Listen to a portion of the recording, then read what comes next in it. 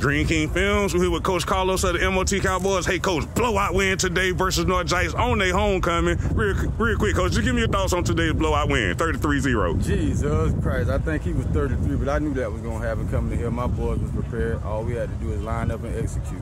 Coach, talk about the player, your quarterback, on King Plummer. He had it clicking out there today, Coach. Yes, he did. He's a leader, on and out the field, scat pat buddy. He do everything we ask of him, and he showed out today. Staying with the offense, Kobe Lane, he balled in today's game too. Give me your thoughts on your playmaker and the way he performed. I love Kobe Lane. Kobe Lane know how to run routes. Kobe Lane got great hands. Kobe Lane got speed. Kobe Lane gonna be great. Coach Scrap believe in him. That's why he calling his number. Talk about the rest of your playmakers on offense and their contributions. All my playmakers, man. I'm so happy that I got my boy Big Messiah in that end zone today because he deserved it, man. Big number 20.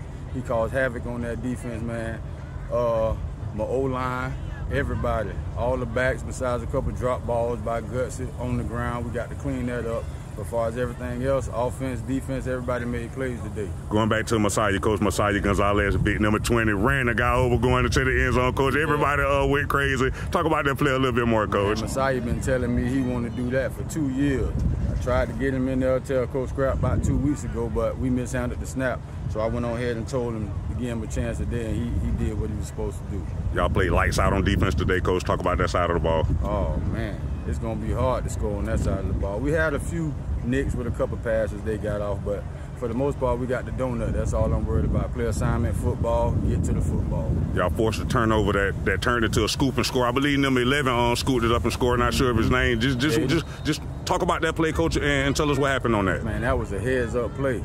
Jaden is a real athlete, so I knew once he saw that ball on the ground, it's no diving on that for Jaden. Jaden trying to get somewhere. So with him doing that scoop and score, what we work on in practice, I'm glad he was able to recognize that, get up and go.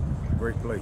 They scheduled y'all for homecoming, Coach. The result was 33-0. Just talk about how that was the wrong decision for today for North Jax and their festivities. Yeah, they tried. When I walked in the gate, I heard the kids say, we finna beat them. I looked and I said, April Fools. They ain't know what I was talking about, though. But it's all in fun and love, but no matter what, you got to take that as disrespect. They scheduled for homecoming, so that's why we couldn't let him get in that box. Yes, sir. Your son even scored today, Coach. I know you was proud when he crossed that goal line. Just walk us through that play. Yeah, he got in there.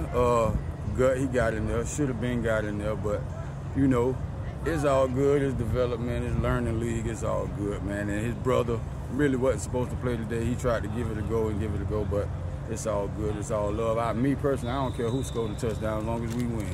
Yes, sir. 33-0 win, Coach, over North Jax on their homecoming. Just give me your final thoughts. Jesus Christ. 33 love.